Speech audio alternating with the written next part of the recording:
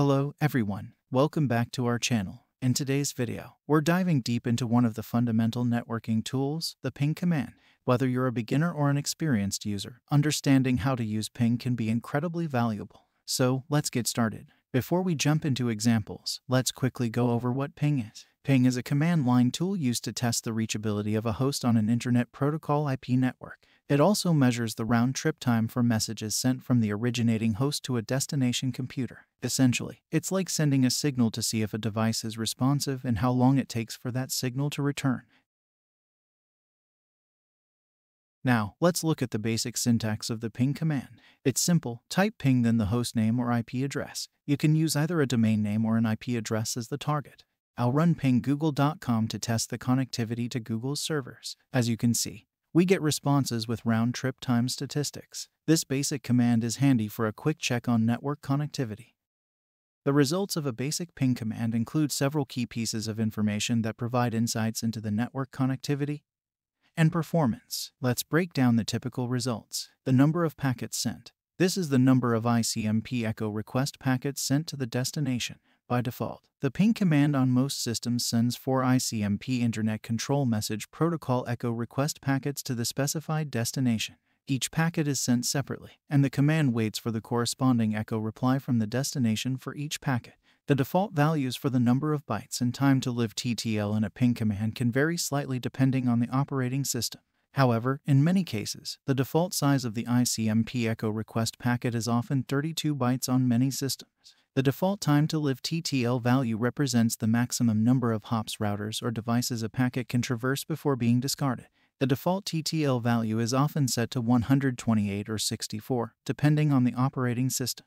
In our case, it shows 55. In this example, you can see that 4 packets were sent and only 3 were received and 1 was lost. Packet loss occurs when not all sent packets are received. The percentage of packet loss is calculated based on the number of packets sent and the number of packets received. The round-trip time statistics are also provided. Round-trip time RTT means time it took for a packet to travel from the source to the destination and back.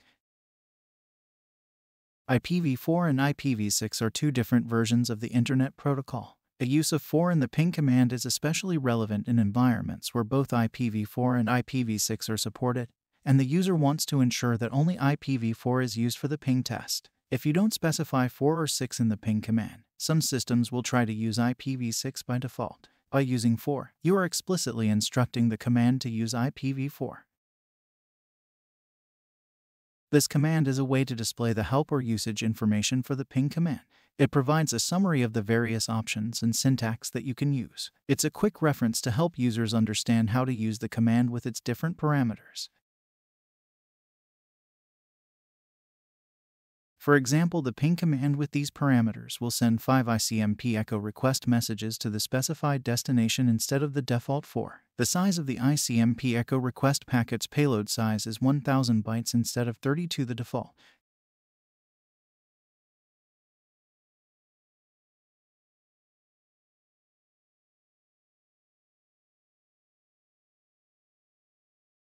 This ping command is used to perform a reverse DNS lookup for the specified IP address. The option is used to resolve the specified IP address to its corresponding host name, if available.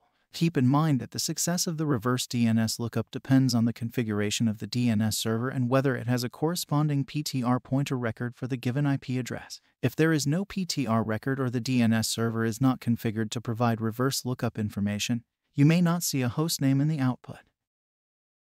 When you run the ping 127.0.0.1 command, you are pinging the loopback address, which is a special address used to test network connectivity on the local machine. Pinging the loopback address is often used as a simple test to ensure that the TCP/IP stack on a computer is functioning correctly. If the loopback ping fails, it may indicate an issue with the network stack or the network adapter on the local machine.